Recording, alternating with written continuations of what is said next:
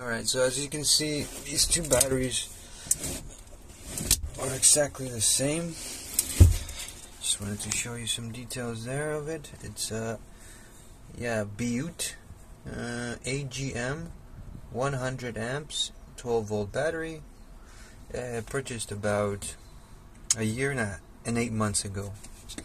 They have a lifetime warranty of about 3 to 5 years, and they're exactly the same. Maybe they were bought 2 months apart, but yes, you can see now this is the same hookup. It's right now only one battery that's part of the system.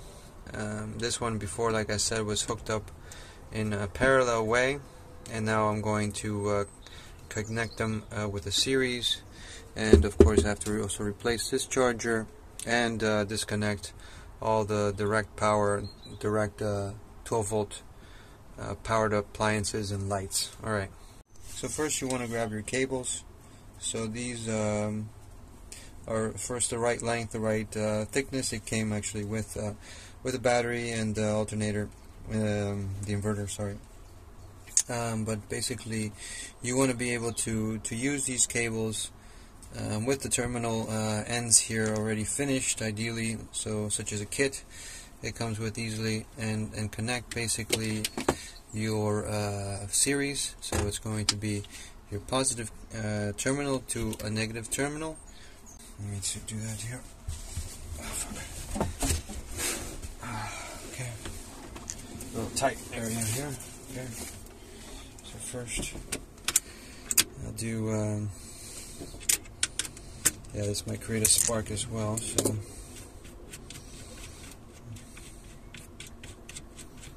yeah, I say usually you want to start with the negative side, but since we're doing a negative and a positive side, it doesn't really matter.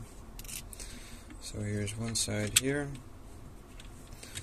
so we'll do this cable, the negative of this one, connect back our battery monitoring system here. Okay, and then where's your other screw? Yeah, so here's where the spark could happen, so just make sure. Oh, that's fine.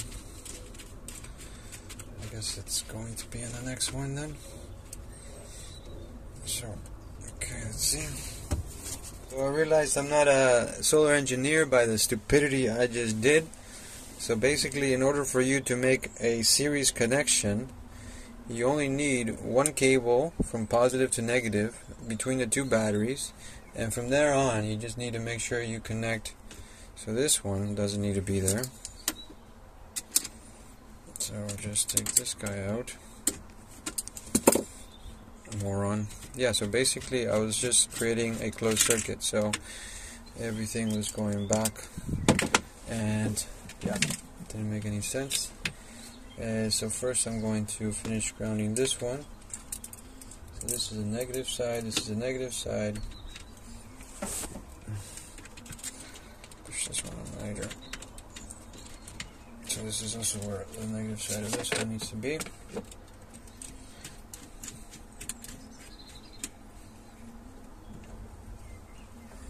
And let's push this one a little bit in. Okay. And then this side just needs just one. And there's no spark because I'm not doing something stupid. Okay. And the BMS, battery monitoring system. It's all fucked up. The burnt. There it is. Okay. Just gonna do a nice rotation there.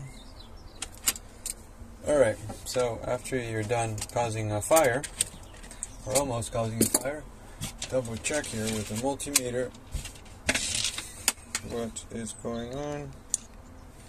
So what is going on here? Let's see, we have a DC, making sure we can see the 24 volts. So we got 24 volts, it's still alive, didn't kill the batteries. And now the amps, let's see. The amps are showing 100 actually. So let's see what happens first. I'm going to power the batteries so the controller can turn on. So it's starting up. As you can see, panels are still off, so I'm going to turn the panels on. And I think it takes between 30 seconds to a minute to recalibrate. So you can see already it's detecting the 24 volts in the battery.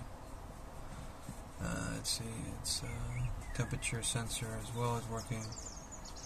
I don't know why it says it's still emitting watts, as if there's a load connected, which there isn't any load. So that's the part. I think it's a malfunctioning controller in the end, since it's still displaying this energy loss or load, and there's 0 cables here. It's bizarre. Still no amps coming in. So PV is 24 volts, so at least you can see that it does increase the volts that could potentially feed it, but it does not give me any amps, so it's completely cutting me off from being able to charge the batteries. It's almost as if they don't want to be charged. Damn it. Still not.